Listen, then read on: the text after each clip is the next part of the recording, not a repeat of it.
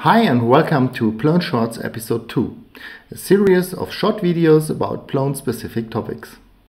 My name is Klein and today I show you how to add a full text searchable fields through the web.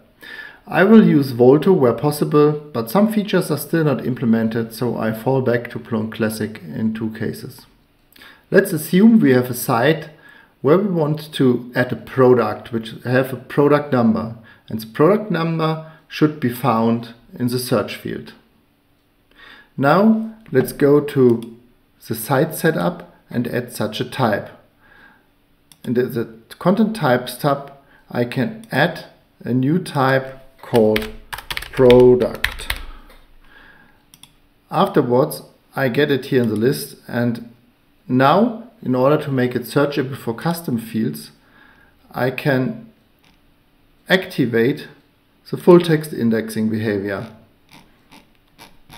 This needs to be saved, and now this new type without any interesting fields can be full text indexed. I now need to add a field here, but this feature is not available in Volto yet.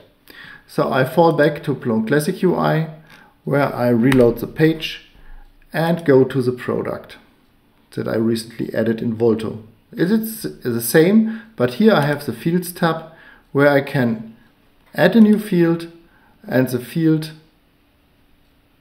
is a text line named product number. It gets automatically a short name and I can add it.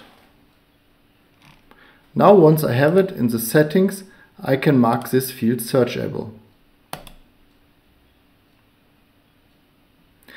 That's it from the configuration side. I have now a new type with a searchable product number field. Back to Volto, I can now add this product and give it a name like a t-shirt, and the product number is 12345, and save it. In Volto there is not yet a default view implemented, so we don't see the product number. If I go to Plone Classic UI and go to the t-shirt and click on view, there is the product number shown.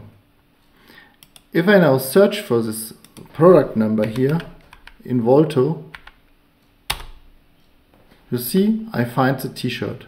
The same in Classic UI. If I search for the product number, my t-shirt is now shown. As you can see with Plone 6, it's very easy to add fields and make them searchable. This can all be done in code, in XML files as well.